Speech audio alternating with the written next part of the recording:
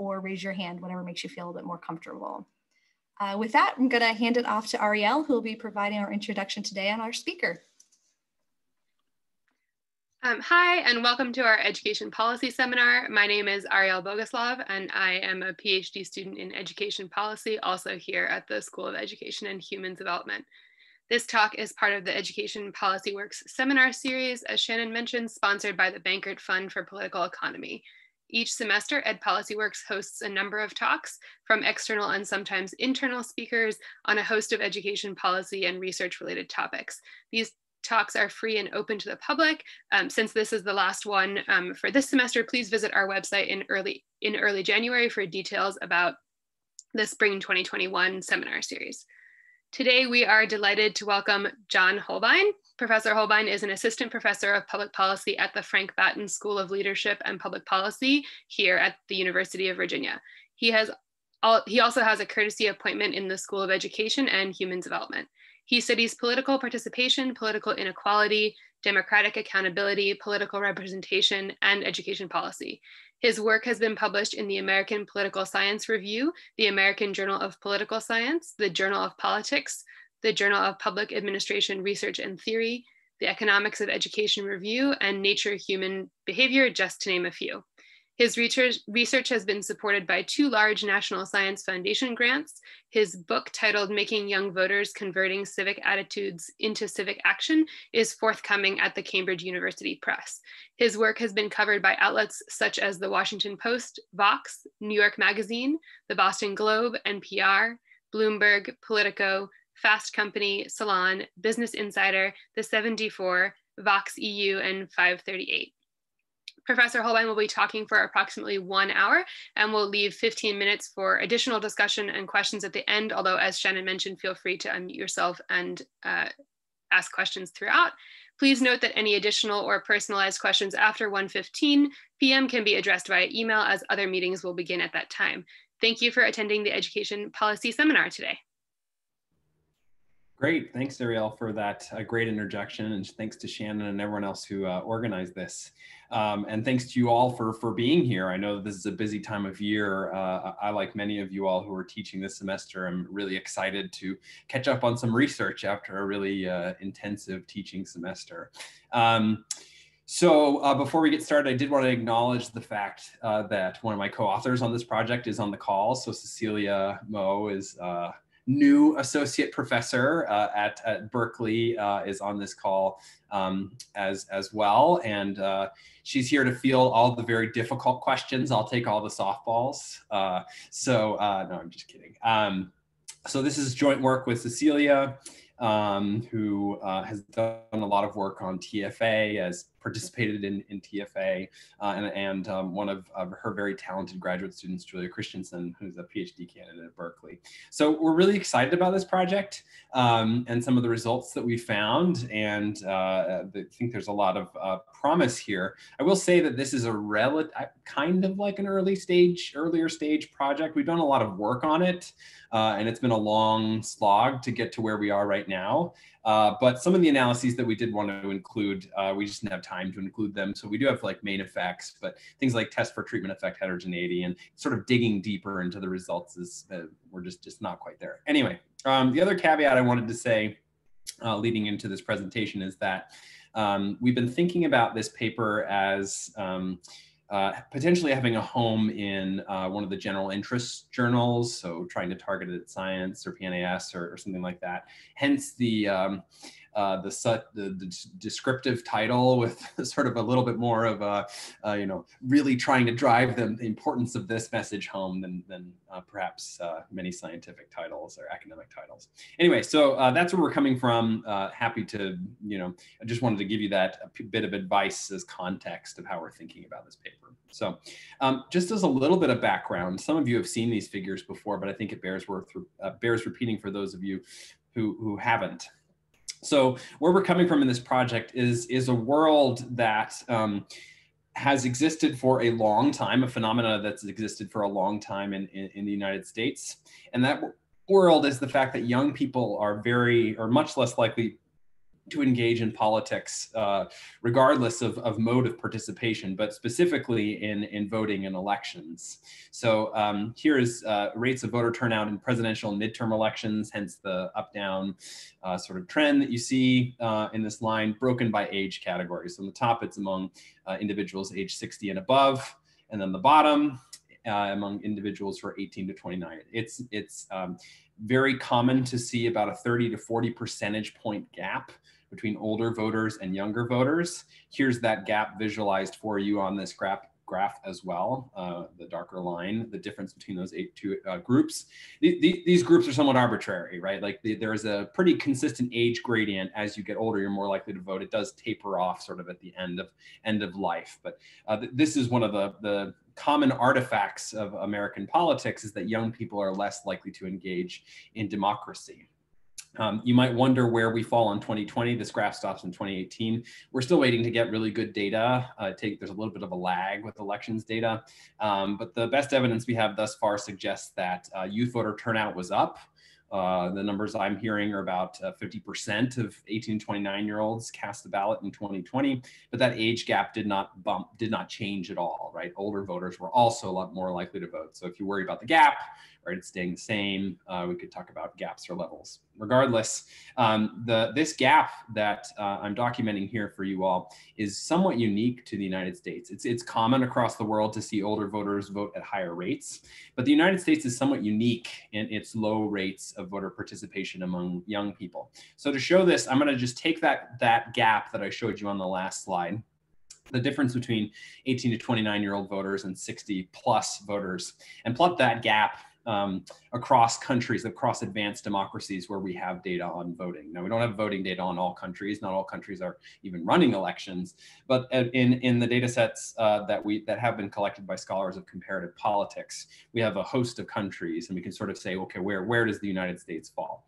Well, among the comparative study of election systems, a commonly used a data set for these kinds of comparisons, the United States falls dead last among the countries that they have. So the youth voter turnout is uniquely bad relative to older citizens in the United States. So if we make comparisons to places like Canada or Germany, the gap is twice as large as in places like that. And we can see that, in some countries, this is not an inevitability. We could talk about like why it's like this in the United States. There's lots of different research that's been done as to why young people are especially unlikely to cast a ballot in the United States. But this is a striking gap, a unique thing that should draw our attention to young people in the United States and why they're not casting a ballot. One last bit of motivating sort of detail and background about youth voter participation in the United States is that there is some evidence that it's getting worse over time. So to show this to you, some of you have seen this figure before. I just think it's so striking. I'm plotting rates of voter turnout by age group. So, across the life cycle, as one gets older, you might say, okay, well, the nice thing about low rates of youth voting is they kind of fix themselves. People don't stay young forever, even if they're young at heart forever. And they eventually age into voting, right? So this is a problem that resolves itself with time and with age. And the response to that is actually the fact that we're seeing a progressive flattening. Young people today are aging into voting at slower rates than previous generations that preceded them. This is just using the rough breakdown of generations that Pew uses. So for silent boomer, Gen X, and millennials, okay?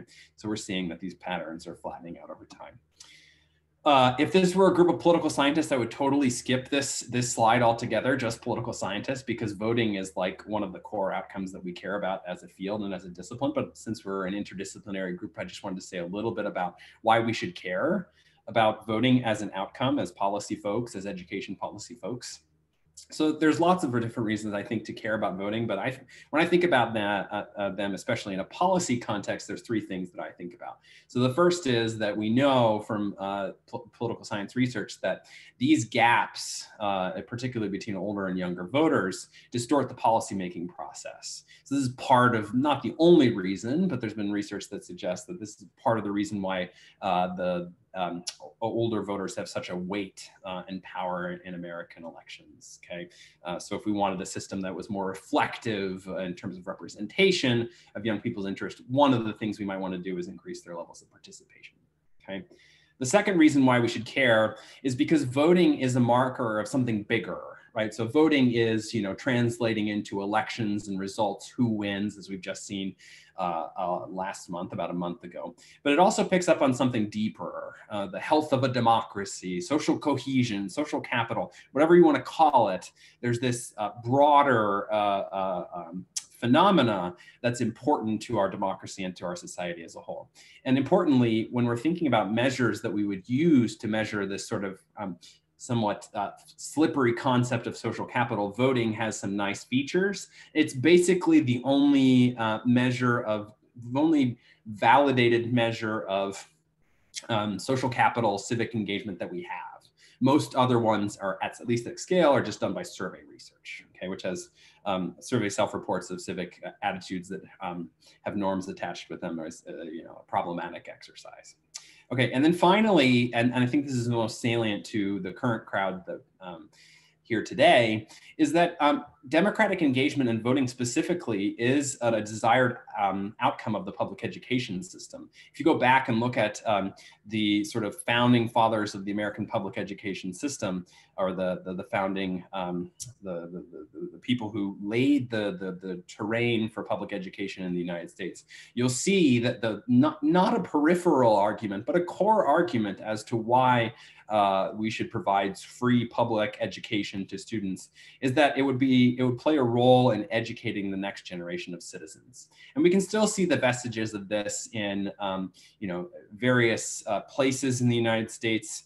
If we look at state constitutions, it's mentioned in every single state constitution that the public education system should play this role as encouraging informed and engaged citizenry. Same thing with flagship universities, that this is a core part and a core metric that we should be thinking about when we think about how well education is doing, right? So it's not test scores, but it is an important outcome when assessing the health of the public school system, the extent to which they are preparing young people specifically to be actively engaged in forms of collective governance, okay?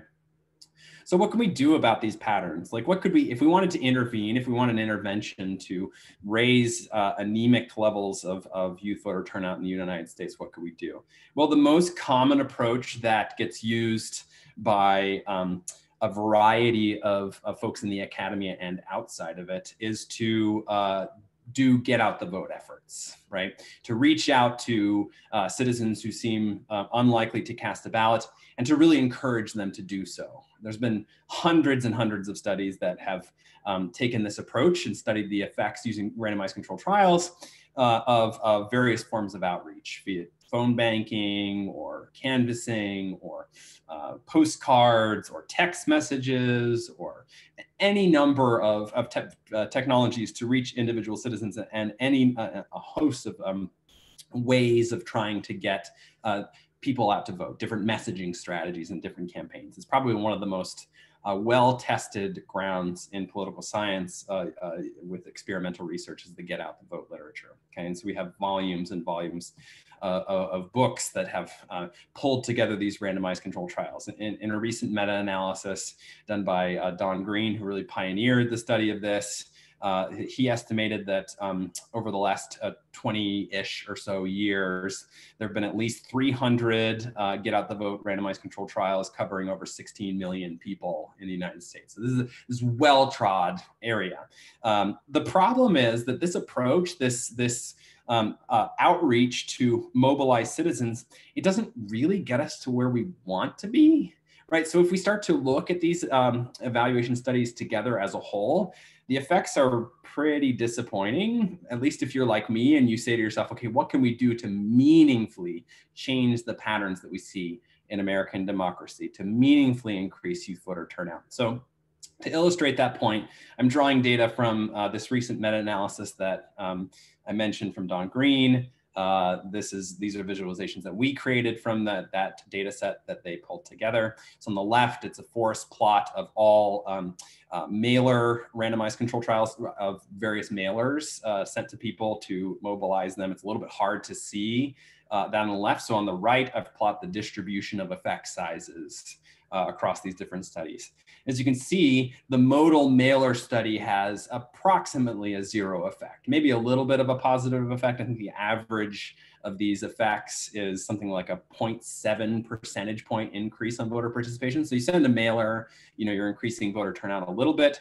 And it's not the case that if you just subset these studies to those who are looking at young people, specifically those that I have a specific interest in, that it's not the case that you're seeing bigger effects there. It's very modest, very small effects. The same thing holds for a more intrusive type of get out the vote mobilization, phone calls and phone banking for people, trying to get them to vote. Similar effects, maybe a little bit bigger, just a tad over a 1 percentage point increase in the chance that people vote. Again, not very different in terms of young versus older voters. And then finally, canvassing, sort of the most invasive form of get out the vote campaigning that we've seen thus far as an intervention to try and increase voter participation. Effects are a little bit bigger, on average about a 2.5 percentage point increase in rates of voter participation, but again, not necessarily bigger for younger people versus older people, and still very modest overall to the gaps that we see, and a relatively small effect. Okay, so this is not about just different modes of mobilization. It's not about different techniques. Lots have been tried, right, in the get out the vote literature. So one of the questions that I've had in recent years, and this is ties into the specific project that we're working on for today, but it's also a broader question that I've had is well, what if we move beyond sort of these light touch interventions, right? So there's something to be said about, for lack of a better word, a nudge, when a nudge can do the trick. But what if we start thinking about the fact that voter engagement is actually not necessarily about things that a light touch, like informational intervention can solve? Right? What if it's about systematic ways that we educate our citizens? What if it's about systematic experiences that young people have or don't have in the real world? So we have some evidence that suggests that these more immersive, high intensive interventions yield bigger effects, right? So it is the case that we're not in a world where we have hundreds and hundreds of RCTs like we do in the get out the vote literature. But we do have a couple of studies that show that more intensive intervention targeted perhaps through the schooling system can have a meaningful effect. So there's a great randomized control trial that came out in the APSR very recently that used a lottery design to compare students who were lotteried into democracy prep charter schools. If you're not familiar, as its name implies, democracy prep charter schools place a great deal of focus on active citizenship. In the stated mission for democracy prep schools is to educate responsible citizen scholars for success in college, the college of their choice, and prepare them for a life of active citizenship. So to accomplish this goal, democracy prep makes the whole curriculum about becoming active participants in democracy. It comes into class discussions in English, math, science, and other extracurricular activities. Students are given the opportunity to meet with elected officials. They attend public meetings. They testify before legislative bodies in some cases, and they hold active discussions on timely political issues, canvass other voting eligible aged citizens, and work on local community projects. Okay, and the evidence that was published in the APSR suggests that this has a meaningful impact, right? Not getting to a world where every young voter is casting a ballot, but we are starting to see effect sizes that are getting us a bigger step there, right? So the RCT that was evaluated across a number of these democracy prep schools using a lottery design suggests the intent to treat effects on the order of about a 7.2 percentage point increase in the chance that young people will cast a ballot. Okay, so some evidence that these more intensive interventions, school-based, education policy adjacent things, that's maybe where we want to look. Okay, these studies are relatively few and far between. So one of the areas that we decided to pay attention to, and this is the space of our study today, is to look towards a frequently suggested means of using sort of bigger interventions to try and increase youth voter participation. So the space that we're in and what we're thinking about is sort of national service. So this is frequently a proposed intervention that's often adjacent or explicitly involved with the schooling system, and something that we've had as a part of our history, but also of our current society as well. So historically, we have lots of prominent thinkers arguing that one of the ways to allay or to partially address low levels of engagement among young people is public service of some form, right? Some form of national service. So there's often sort of a military connection to that, but not necessarily always a military connection. So for example, William James, who is one of the most influential philosophers in the United States during the 19th century, often called the father of American psychology, once argued that national service could serve as the interest of a healthy nation, and he called for universal service to form the moral equivalent of war, to redeem the society from a dull existence built on a pleasure economy of insipid consumerism. He described the use of the pleasure economy in peacetime as gilded use, and argues that they ought to be drafted off to do some form of civilian national service. And this is where he gets really blunt. He says, to get the childishness knocked out of them and to come back into society with healthier sympathies and sober ideas. Now, that's not maybe the way that I would say it if I were wanting to pitch a national service program, but you get the idea. That this idea has been floating around for a long time, that one of the ways to potentially educate the next generation of citizens is to either mandate or to provide opportunities to participate in a variety of forms of national service. And we see that still today. So AmeriCorps is probably the biggest version. It's sort of the domestic version of the Peace Corps. AmeriCorps is, if you're not familiar with it, is a voluntary civil society supported by the US federal government. Other foundations and corporations also contribute, that engages young adults primarily, but also other older adults in public service work with the goal of helping others, with the goal of getting people to help others and meet critical needs in the community. So AmeriCorps helps to put individuals in full or part-time positions in nonprofit sectors, in various public agencies, in areas of education, public safety, healthcare, the environment, and things like that, okay? It's really interesting. I'll just mention very briefly that AmeriCorps participants, they take a very specific pledge, and I want to just read that pledge to you for a second to give you an idea of what the goal of this process is. So the pledge that they take is, as AmeriCorps members, is I will get things done for America to make our people safer, smarter, and healthier. I will bring Americans together to strengthen our communities. Faced with apathy, I will take action. Faced with conflict, I will seek common ground. Faced with adversity, I will persevere. I will carry this commitment with me this year and beyond. I am an AmeriCorps volunteer, and I will get things done. So you can see that the vision of this program is to be somewhat transformative, to take those who participate in it and make them form sort of the skills and experiences they need to be active participants in democracy. Amanda, I see in the chat, is noting that maybe there are some alumni of AmeriCorps programs on the call. That'd be fascinating to hear your story. So we see not just in AmeriCorps, but we see it in other organizations like Serve America Together. These programs all have as their common thread a desire to recruit primarily young people and to try and train them with leadership and other pro-social skills that will help their communities, help their democracies.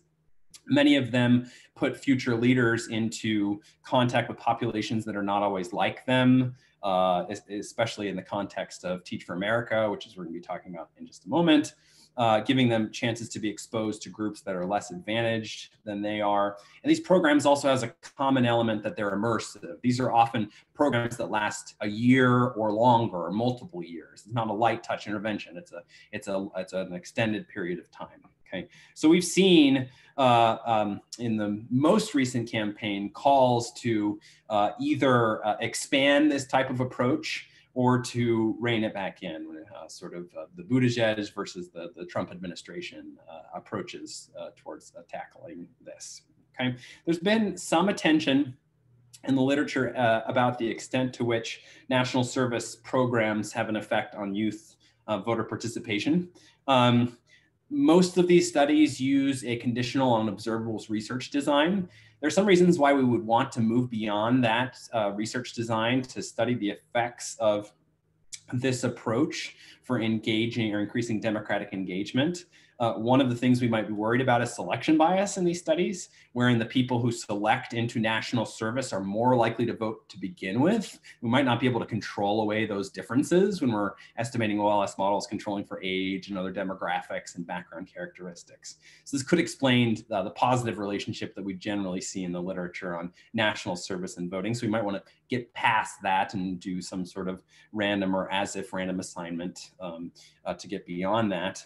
The area where we get the closest to this in previous work in the literature is the body of studies on the effect of serving in the Vietnam War. So the lottery studies that have been done have produced somewhat mixed results. You have Erickson and Stoker who sort of make a strong case that serving in Vietnam was very transformative, but John Henderson at Yale has sort of thrown a little bit of cold water on that, saying like, these effects are maybe the product of differential attrition and other phenomena in the data. But more broadly, there have been a set of methods folks who have criticized the randomness of the Vietnam draft as an instrument. I won't dive too deep into the reasons for that, but there are reasons why we might not just want to rely on just this way of studying the effect of national service on civics.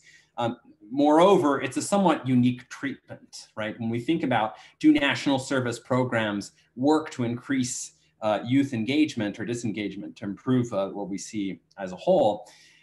The Vietnam War is not something that we're going to replicate in all scenarios, right? And we might not want to. We definitely don't want to, right? So we might want to move beyond that to different types of treatments.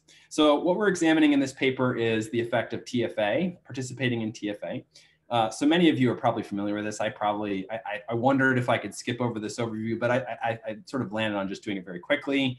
TFA is a prominent national service organization started in 1990. It is a part of AmeriCorps. So as of 1993, early on after its establishment, was pulled into this sort of system that I was talking about earlier. TFA's goal is has like a two-pronged goal, basically. One is to try and improve student outcomes. That's a piece of their mission. But they also have a longer-term goal that TFA aspires to, and that is that its core members would be sort of transformed by their experiences that they have, that they'll develop leadership skills that will help them engage in the policy world. And this is a part of the training process that they receive. This is a part of sort of the networking that happens during TFA. This is a big part of the ethos of the organization, okay? So what we're doing today is not what previous studies of the effects of TFA have done, which is pay attention to the effect of having a TFA teacher on student learning. So we do have a host of studies on that. I probably not have to tell you all about the JPAM study that looked at this, or the Mathematica report that used an RCT to look at the effect of TFA teachers on students. That's not what we're doing today, however. What we're looking for is whether or not participation in TFA actually changes the participants themselves, the teachers themselves, right? Whether or not experiencing this somewhat unique 2-year period of being placed in a primarily disadvantaged school offers a sort of a boost to the chances that these young people will cast a ballot and participate in democracy to fulfill a key metric of the education system after they're done participating. So there's reasons to suspect why that would be the case, and I'll get to that in a minute. But just to really drive home this message that we're paying attention to the effects on the teachers themselves and not the students in this case, I just wanted to mention Cecilia's other great work that really sparked this specific project. So if you're not familiar with this, stop what you're doing this afternoon and go read it, because it's just a phenomenal and fantastic paper in which Cecilia and her co-author Catherine Cohn show, using a very similar research design to the one that I'll be telling you about in just a few moments, they show that this experience of participating in TFA is really transformative in terms of the attitudes that TFA teachers themselves possess. So many of the participants in the TFA teaching program come from very advantaged backgrounds. And one of the effects of going into a disadvantaged background and associating with students and families and communities that are much more disadvantaged is that it fundamentally changes the way that TFA teachers think about advantage and the way they think about the world, right, as it is in terms relates to like inequality, racism, things like that. This paper is really cool because they use a lot of different outcomes based on a survey following up applicants and non-applicants to TFA, making a specific comparison that I'm just, we'll talk a little bit about what that comparison is in a minute. Really cool because the effect shows itself across a lot of different outcomes, showing that sort of extended intergroup contact in a service or national service context causes advantaged Americans to see the world through this perspective of disadvantaged citizens. It's fundamentally transformative in an attitudinal way. So this paper is really an extension of that work. We're asking a slightly different question. We're asking whether or not being a TFA core member increases the chances that those participants vote. We're primarily able to track folks while they're still pretty young, right? So we're still in this space of seeing like, does participating in a national service program have effects sort of into the mid to late 20s, okay? All right, so there's some reasons theoretically as to why we wouldn't want to connect TFA and voting specifically, and I've kind of alluded to them, but I just want to solidify concepts here so we're all on the same page. So mechanisms that might push in both directions, right? So this is, you know, going into this, we weren't really sure what we would see in terms of effects. So on the positive side, we might expect that TFA helps participants to see the need for public policies, as we're just talking about. We have some evidence that that's the case. And that might spark them to want to be involved in this process of public political participation that facilitates that, okay? In addition, TFA is building skills, leadership skills and soft skills and beliefs, self-efficacy, and one's ability to engage in the broader process that might empower citizens to engage. It might also spark social connections that spark sort of social spillovers in voting and civic engagement. And then finally, if you're sort of the model of like what drives voting is not so much about like pro-social considerations, but like intrinsic pocketbook considerations, there's also reasons for those at least to remain in the teaching profession for TFA teachers to be concerned and interested in what education policymakers do, okay, themselves, all right? There's also reasons why participating in TFA might decrease voting, right? So TFA participants are highly mobile, and we know that mobility among young people is one of the reasons why we see this phenomena of lower youth turnout, right? When you move around a lot, you have to re-register, you have to find your polling place. It's a disruptive thing that decreases the chances that young people will engage. One piece of Cecilia's study, which is really fascinating and interesting, is that participation in TFA actually makes participants less trustful in institutions, like the institutions that govern public policy. So this could go either way. It's kind of ambiguous, right? Like if you suddenly have lower levels of trust in an institution, that could mobilize you to want to change those institutions. Or it could make you just like peace out, right? To unplug and not be a part of the process you've lost faith in a little bit, okay? And then finally, it might be the case that one of the criticisms that's kind of backhanded a little bit at TFA is that it's sort of, with many TFA teachers going to the private sector, there might be this idea that like, okay, well, once I go and do TFA, I'm not sort of believing that governments are the way to address social ills, but it's about nonprofits and corporations. So maybe that pushes down democratic participation as well. So it could go either way. All right, so examine this question of whether or not participating as a TFA teacher changes your odds of chances of voting. What we're doing is pulling together two data sets. So the first is administrative records from TFA. So Cecilia has a host of information from TFA about TFA teachers, and I won't list all of the information we have, but I'm happy to, we're happy to delve into that if you're interested. They have been very, very helpful with sharing data with Cecilia and our other co-authors and with us on this project. We are restricting it specifically for reasons that I'll outline in a minute to applicants that got to a specific stage of the application process. That's who the comparison is going to be.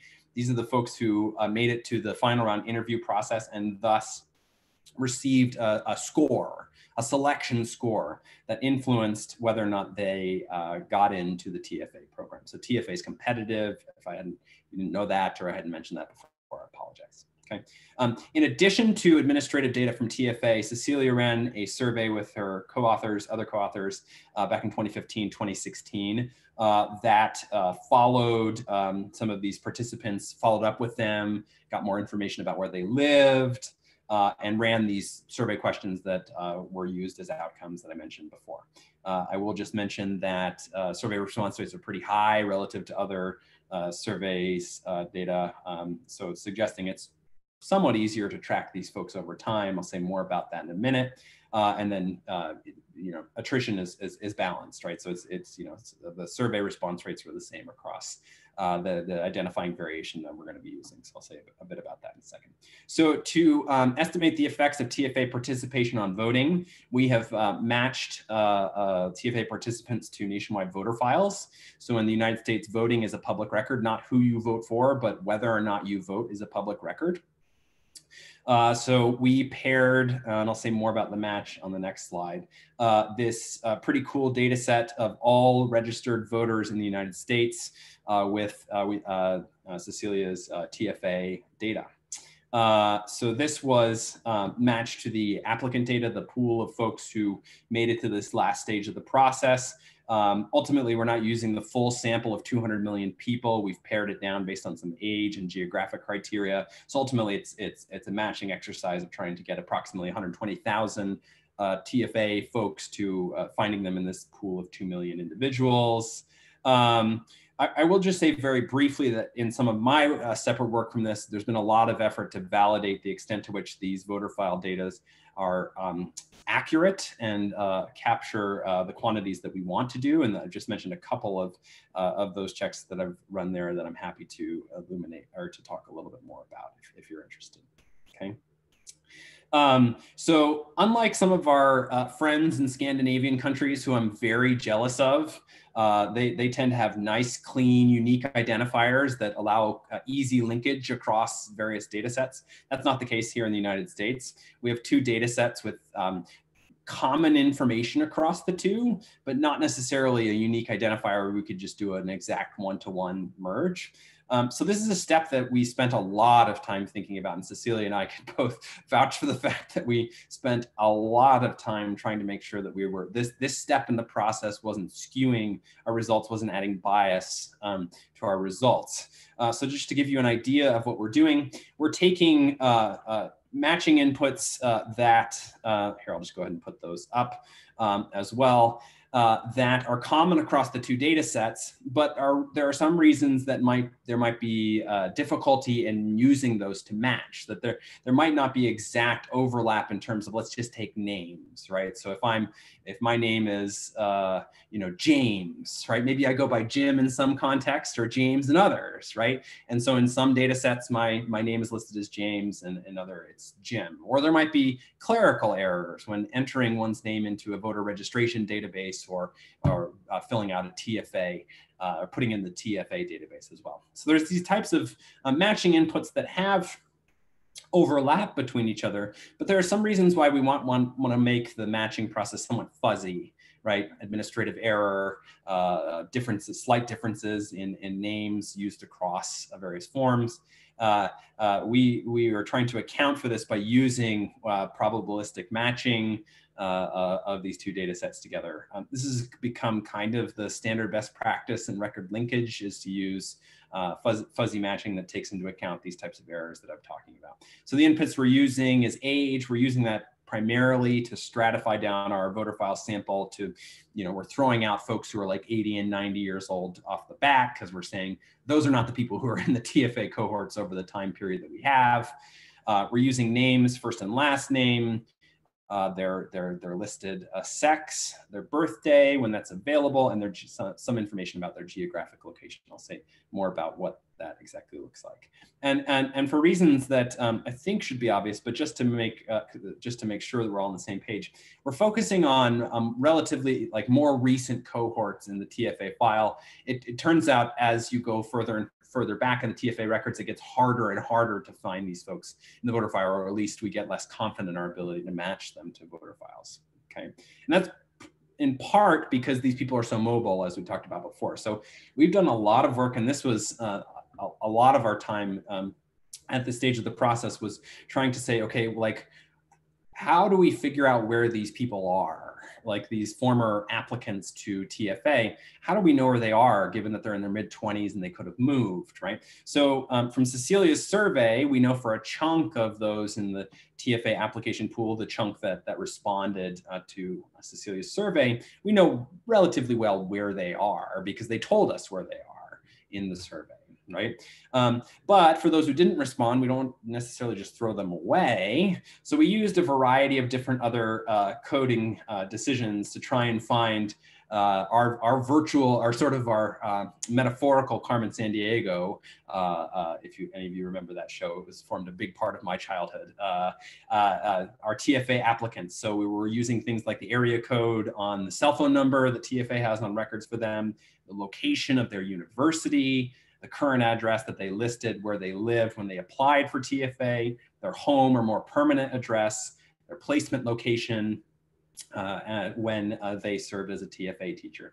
None of these is going to be perfect on their own. We're the most confident about the survey area, right? Because this match was done not too long after the survey was done. So we're pretty confident about that. But this is a layer of robustness that we've taken a lot of time to make sure that we're finding the right people. We're not sort of introducing error because it's hard to find folks of this age when doing record linkage. Okay. Let me say a little bit about the method that we're using here. So our identification strategy, so remember I said we want to get past sort of a conditional observables comparison that has been common in the literature in the past to try and get the causal effect of TFA participation on voting. There's a nice feature that Cecilia has used in her previous work, and that feature is that assignment or acceptance to TFA is based on, or is a function of at least an applicant selection score, which represents a composite measure, a single composite measure of TFA's assessment of how successful the applicant will be in the classroom. So this scoring system began in 2007. It's based on, and Cecilia can say more about this if she wants to, but for now, I'll just say it's sort of a proprietary list of inputs that are used by evaluators that are not publicly available or known to applicants. The same thing holds for where the cutoff on the score is, that's proprietary and not known by applicants. On the one hand, it leaves us a little bit like frustrated, like, okay, what's exactly going into this score? Like you might feel that frustration a little bit. But in terms of identification, it's actually really helpful for us when we're thinking about using a cutoff in a regression discontinuity design, which is what we're doing. It's actually really useful in terms of avoiding one of the main concerns of regression discontinuity designs, which is manipulation of a threshold, right? So when a threshold is known and there are stakes attached to a threshold, we might be worried that people are systematically and precisely manipulating their status of either in the treatment or the control group. In this case, there is no clear knowledge of the score itself, let alone the cutoff that determines an increase in the chances that you get into the TFA program, right? So that's actually useful because it minimizes the likelihood of precise manipulation around the cutoff. And that's something that we can see in empirical evidence, that there's not a lot of evidence that there's sort of selection bias around the cutoff. Okay. Let me just say one more thing about that. So this cutoff is not a sharp discontinuity. It is a probabilistic increase in the chances you'll be admitted to TFA if you score above the threshold established by TFA. It's fuzzy on both sides. So it's fuzzy on the treatment side because not everyone who is accepted into TFA ultimately chooses to take on that, right? Some of them say no, even after they've gone through that process. But still, most people who are admitted, who've applied, end up going.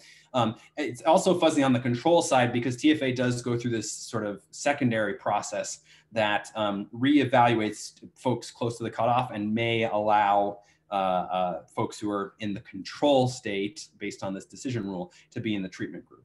So we ultimately have something that looks like this. So on the x-axis here, we have our admission score, which is the score that TFA provides to applicants, but not known by applicants. The line in the middle is the cutoff, the threshold that they use to determine whether or not someone is admitted to TFA. And on the y-axis here, we have the matriculation rate of those who have made it to this final round of interviews and received a score. So as you can see, as I said earlier, this is a fuzzy jump, and the probability that you are going to be in TFA, you're going to matriculate into TFA, and it's fuzzy from both directions. But we do see a fairly sizable, if we're thinking about this as a first stage or sort of an instrumental variable setup like what fuzzy regression discontinuity designs are, it's about a 15 to 20 percentage point jump in the odds that you matriculate into TFA at this cutoff, okay? We have a host of information about TFA applicants, as I mentioned before, and talked about a little bit. There's not a lot of evidence of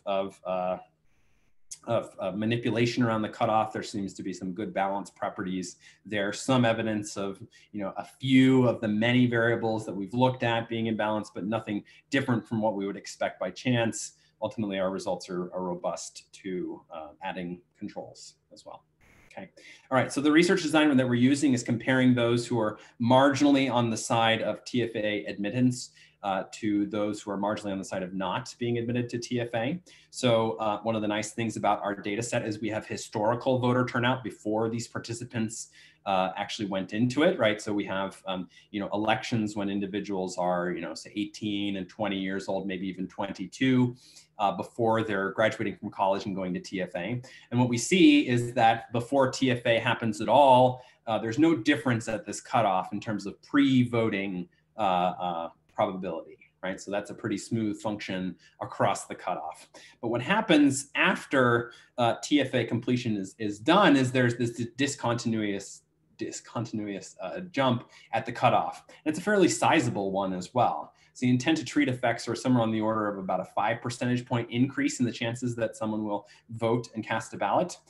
If you're doing a sort of complier average causal effect, that number is about 30 percentage points. So among compliers, it's a fairly large and sizable effect, much different from what I was showing you earlier when it came to get out the vote interventions, much lighter touch interventions that have dominated the literature thus far.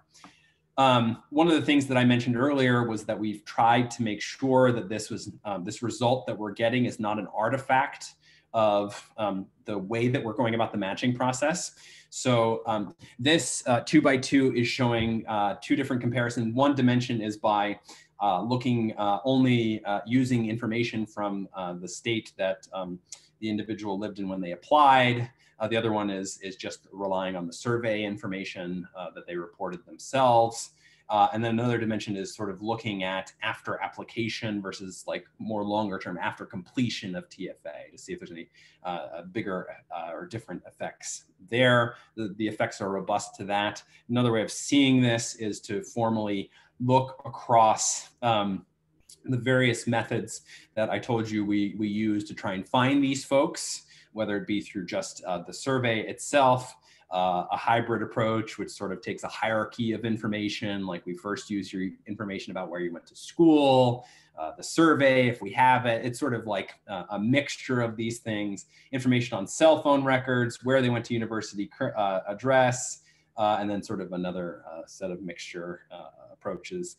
Generally, what we see is a very consistent effect across all of these, with only weird sort of outlier cases being not a positive and strong effect. Okay. This is the point where you're probably saying, okay, how do the effects vary, right? So what I've shown you is that being exposed to TFA as a participant teacher increases the chances by quite a bit that you'll cast a ballot later on. Do these effects vary based on where the teacher is placed, or the other teacher's background characteristics, or other things that we know about the teachers and their location? And this is where we sort of have a little bit of a mea culpa, and we've spent so much time trying to get the main effects right that we haven't been able to get to the treatment effect heterogeneities thus far. But I will say that we've done a couple of things that I think are relatively interesting.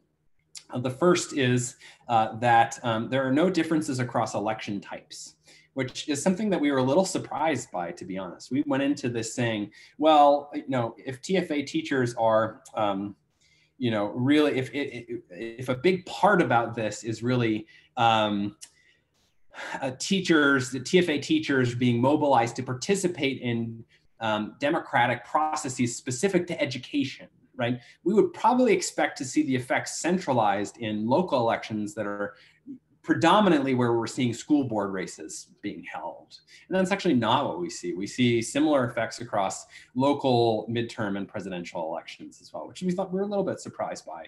But it kind of suggests that this is a broader mobilizing effect than maybe just specific to the school board races that tend to dominate local elections, or at least prevalent in local elections. A little bit of testing in across geographic location as well. We'd love to hear, however, your ideas about where we might see treatment effect heterogeneity here. We're at the stage where we're pretty convinced that this effect is real, and we've spent months and months trying to throw different things at it and testing for robustness of the main effect. But we're at the stage where we're saying, okay, what's the next layer of this, and where might we expect treatment effect heterogeneity is a question that we put to you all, and something that we're very interested in. Okay, I'll just wrap up and then plenty of time for Q&A, which is great. So national service programs like TFA mobilize young people. And given this argument that I made at the beginning, that voting should be a metric we use for the health and well-being of the education system and democracy more generally, I think we should take this into account when we're doing either structured or back of the envelope considerations of the veracity of national service programs like TFA. That's something that we should be thinking about as well. We've been thinking, this is not just a specific TFA project, although we think TFA offers a nice empirical case for the reason we've outlined here. But there are other research designs that we could probably use to look at different types of national service to see if this is unique to the TFA case. Okay, a larger point, and this is not specific to this project, but it's specific to my recent book and a number of other projects, is that if we're thinking about this problem, this persnickety problem of low rates of youth democratic engagement, we need to start thinking bigger. We need to get past a world of nudges and postcards and what I like to call affectionately postcard democracy. We need to start thinking about the actual fundamental experiences and institutions that govern and shape what young people experience in the United States. And we need to think about bigger treatments, bigger interventions, one of those being national service, which seems to be a path that does increase the chances that young people will engage. We have a couple of areas of things that we're thinking about. One of the things that we're thinking about when you talk about national service, not all national service is like TFA. So if we think about like the draft, that's a different set of compliers than a program like TFA. So you might expect different types of effects depending on whether or not national service programs are voluntary or mandatory. So that's a caveat to take our findings with a grain of salt, but also an area that we're interested in the future. And then there is this question, we're not, in saying that we're focusing on the teachers themselves, we're not totally devoid of the students that are experiencing these teachers, but I think our results provide reason to want to look at the students downstream. Now it's going to take some time to do that based on where we are with the data we have on the teachers. But this is something that is really fascinating to me. What is the effect of having having this exogenous spark of democratic engagement among teachers? Suddenly you have a teacher who is much more engaged in politics themselves. Are there any spillover effects into the young people that they teach? I think that's a really fascinating question that really ties into my own personal experience. When I think about what got me involved in politics when I was a young person, it was a really excited civics teacher who was just really gung-ho about civics. And that was really sort of contagious to me. So it's something that we're thinking about, not something we're able to do in this project, but something that we're thinking about nonetheless. All right, with that, I will go ahead and stop, and happy to answer any and all questions. Thank you so much. Yeah. So Jay has a question in the chat, and Cecilia, I might cue you into this to maybe say a little bit more about the selection score. So what determines the TFA selection score? Are leadership activities, volunteer activities, veteran status, civic engagement, or civic enthusiasm part of TFA selection scoring? Does this matter for identification? Cecilia, do you have any thoughts on that? Yes, so that's a good question. And the care to ensure that that these effects are not just driven by the fact that TFA is finding individuals that have sort of greater propensity to be engaged, and in other projects, sort of like greater propensity to have particular kinds of worldviews. So as John noted, the way in which the score is generated, it's based upon an understanding of what makes for a good teacher. So the focus is really more kind of what makes for a good educator. And if you look at the component aspects that kind of are noted in the general application information of like things that they're looking for, like they want to know things around like perseverance, organization skills, right? Like things like teachers have to be organized to really be able to support their students. So they're wanting to make sure that they find like organized people as opposed to chaotic people that won't create like routines for students. So like organization skills, whether or not they are like gritty, right? Like, so like they totally took sort of like Angela Duckworth's stuff around like grit to see like if they have sort of like grittiness to be able to persevere through difficult circumstances, like knowing that teaching in an under-resourced schools is essentially one where it's going to be hard, and wanting to find people that can sort of like push through that. In terms of like some attitudes, like they are trying to make sure that these are individuals that are like mission aligned, right? Teach for America speaks to how it's an organization trying to address educational inequity.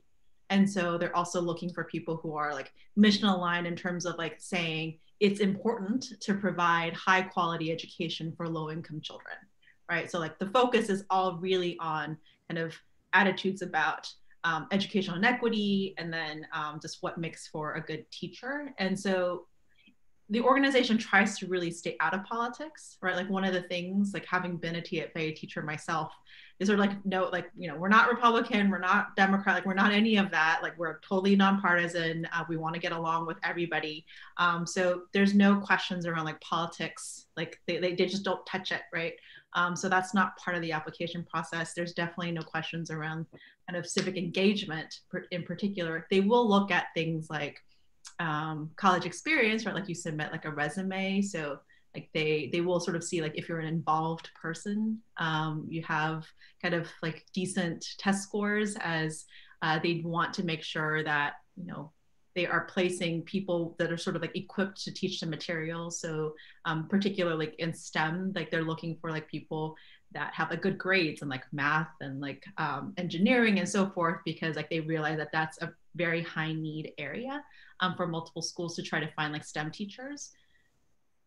So those are the different things that they look at, but none of the things have to do directly with voter participation, as they don't ask questions around politics very intentionally.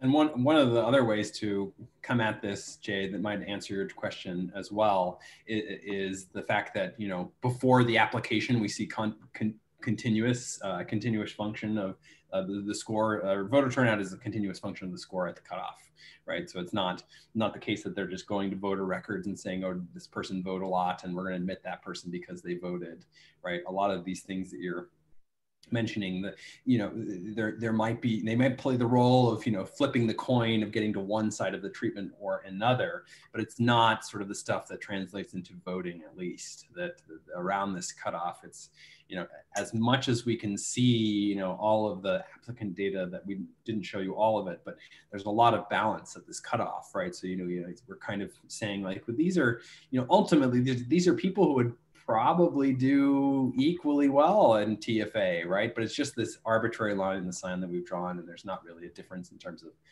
the outcome that we care about pre-treatment. So I think that speaks to your question as well. Can I ask a quick question? Yeah, please, Dan. Thanks. Hello. So this is really interesting stuff. Actually, I have two questions. One is, you know, in particular, the slide you have showing right now. Can you rule out that this is people below the cutoff getting discouraged that they got rejected by TFA? And they're, you know, because it's just sort of puzzling that, like, right by the cutoff, it seems to be driven a lot by a drop off right before the cutoff, as much as anything. And then the second question is unrelated, but I'm just going to get it in while I've got you. You know, how much of this, do you have a way of knowing how much of this is teaching versus TFA? And I guess the only way that I could think is, do you have a sense of how many people who are rejected by TFA become teachers anyway? Like if it's 100% of them, then you can say this is a TFA effect, but otherwise I don't see a way to separate those. And not that that's a critical thing, but it would be an interesting question to think about. So I'll take on the first one, and then maybe Cecilia, if you want to take a stab at the second one. So that pattern that you point out here is somewhat unique to that match. So we're doing lots of different, you know, robustness checks to make sure that the matches are working right. So we don't actually see that taper off near the cutoff in the control group across the other the other application data that we're using. So it's somewhat unique to that variant. So I think it's you know, it's definitely the case that that could be something that's going on, but we're not seeing it consistently across matches. So I wouldn't draw too much from that. To me, unless they're all being discouraged, like if that whole, you know, that whole range is being discouraged, they got rejected by TFA. Yeah, I mean, there's a good question of like, what's the baseline that we would expect among non-applicants at all, right? Like it's, and that's a little bit tricky to bring in here. But yeah, so the point taken there for sure. Yeah, that makes sense, but it's not necessarily just near the cutoff. Right. Cecilia, do you want to say something about the teaching, the second question? So we are able to, thankfully, we actually do have some information that we're able to leverage to do that analysis. We have not done it, but if we just focus on the about 30,000 individuals that responded to my survey, we included questions around their profession. So for the survey respondents, so for the quarter of the individuals that we're looking at here, we actually do know what their job was since they applied for TFA. So we'll be able to know what subset were teachers, and there are a subset that became teachers not through Teach for America, as they may have applied to sort of like various like teacher preparation programs in like New York City or North Carolina. There are other alternative teaching pathways. So there is a non-trivial number of individuals that applied to TFA that didn't become teachers through TFA, but still became teachers. So we are able to probably unpack that, and that can be an exercise that we do. Then I would say that for the first question, for those who were rejected from TFA, I mean, Teach for America is a highly competitive program for about 100, I forget the number of universities, but for say like all the Ivies, like something like 5%, over 5% of Ivy League graduates apply for Teach for America within these years. So these are highly competitive. It's a very competitive program. There's a lot of individuals that apply. And this cutoff is somewhat arbitrary. Like, well, it is actually arbitrary. Like they just sort of like note it, and like not even the interviewers know. And so those people who just missed the mark, these aren't individuals that aren't competitive for other kinds of work, right? Like they are likely applying to a number of different programs. And so those who didn't apply, it's usually not individuals that sort of like put all of their eggs in like the TFA basket. Like these are really like all the people who just missed the mark, they're still very capable, high quality individuals that likely apply to other things too and have opportunities. So I think it would be sort of giving Teach for America too much credit in their ability to sort of devastate individuals. Like it's a very competitive program. There's a lot of really good people who apply, and like those who don't get admitted, it's like they're still individuals that can be very competitive in the job market. Yeah, my concern is not so much that they're not like they're overall discouraged. It's just that they are turned off by public, like a public sector sort of, like the public service rejected me, and so I'm not, so I don't want to engage in the public. Yeah, whatever. They're not, I mean, that's I don't necessarily believe that, but I just, Yeah.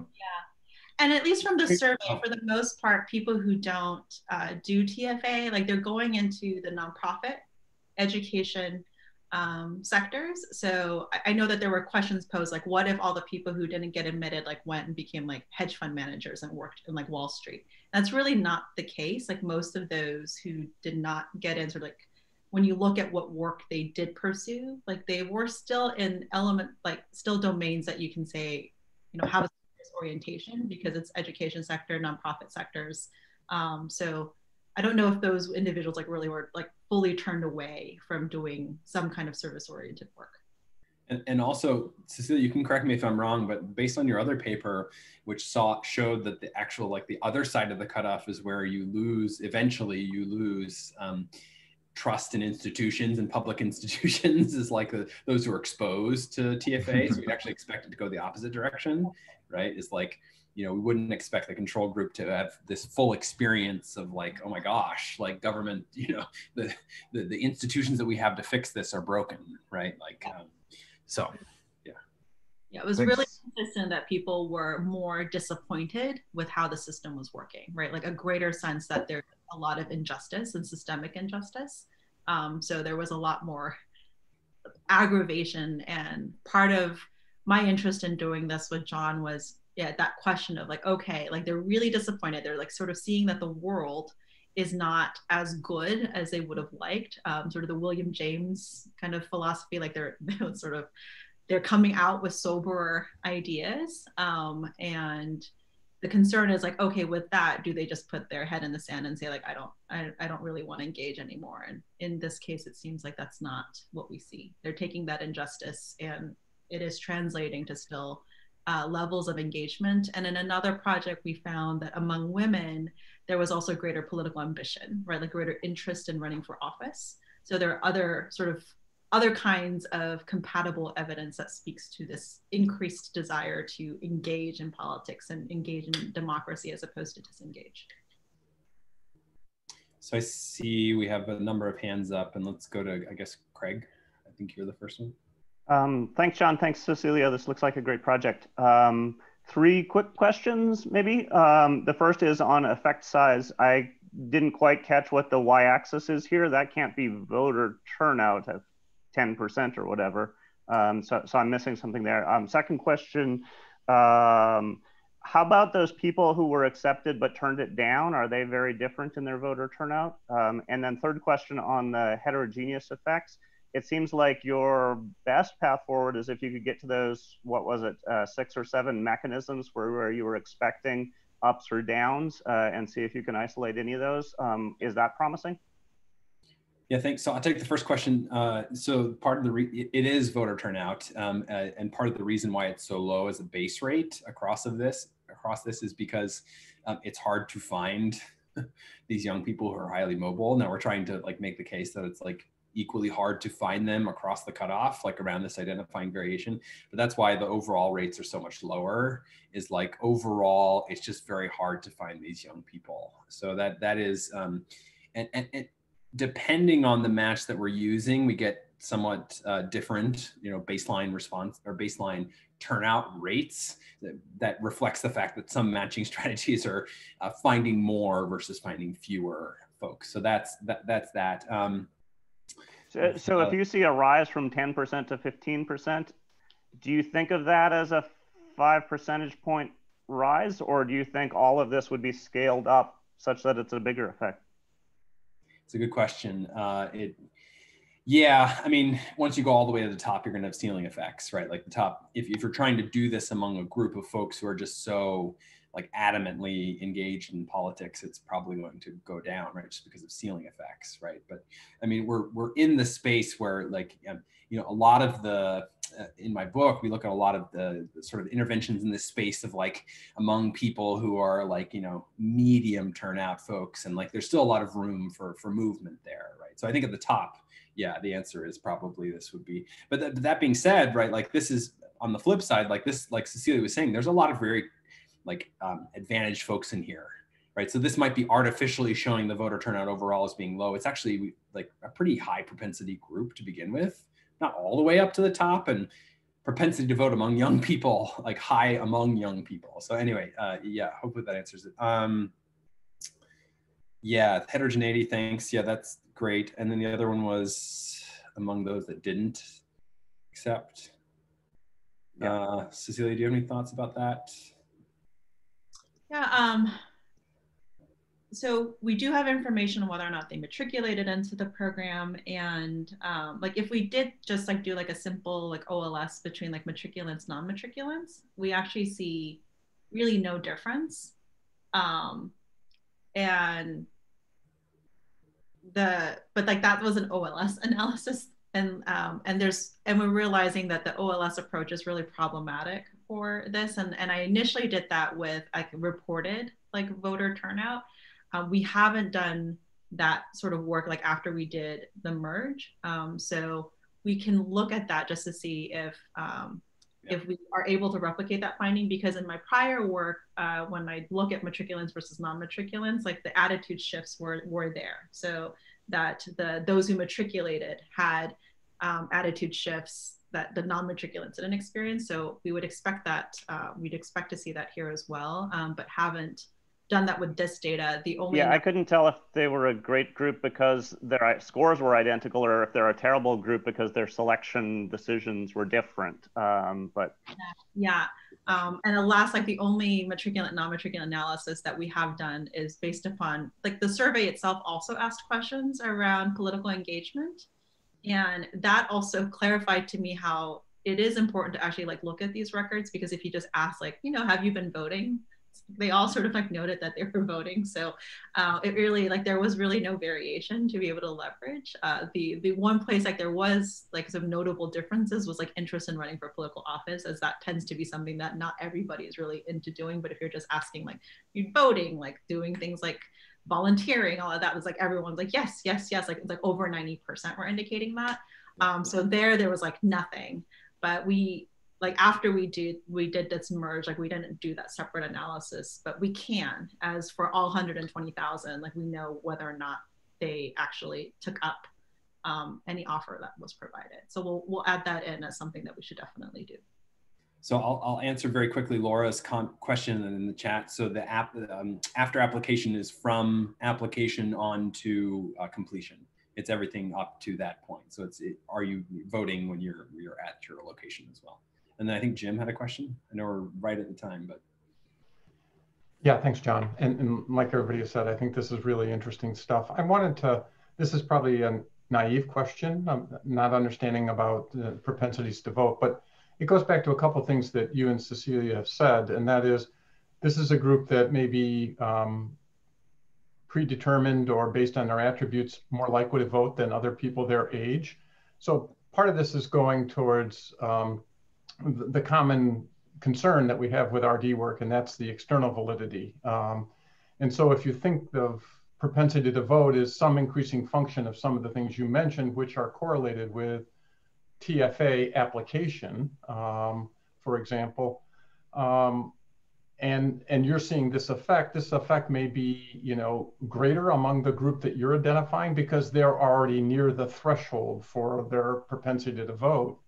Whereas if you exported this national service experience, whether it was TFA or anything else, to a group that looked more like the average for people this age, you might not get the same effect. So it's really trying to get that external validity. And the other issue that I wanted to touch on was the one that you mentioned about your interest in looking at the high school experience of some of these teachers on their students.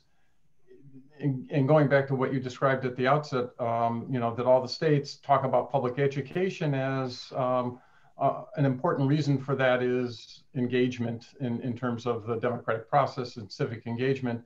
And it seems to me that the lift around getting interventions that already might exist within the K-12 school system might be easier than any kind of mandated or scaled up version of national service.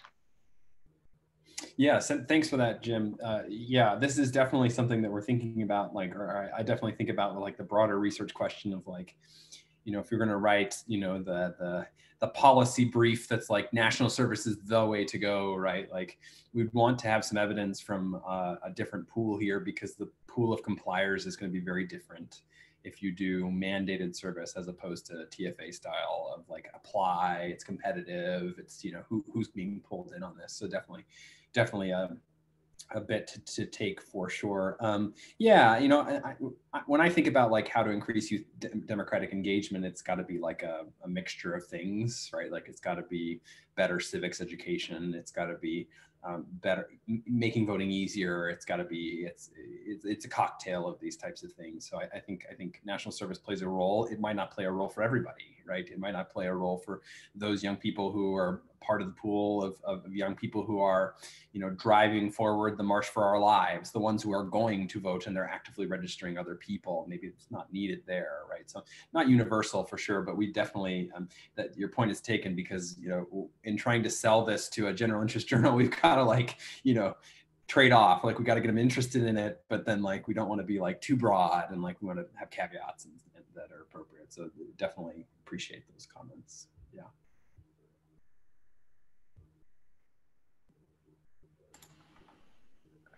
Well, I think we're at time, and thank you for hanging on for just a little bit longer. I know we had a few extra questions. So everybody feel free to thank John for joining us today, as well as Cecilia, whether you guys are physically clapping or maybe handshaking. Know that we're very appreciative of your time today and sharing this research that was extremely engaging and timely for us all to dive in with you. Thank you, everyone. We really appreciate the feedback. Take care, and happy holidays coming up if we don't speak to you before then, John. Bye. Take care, everyone.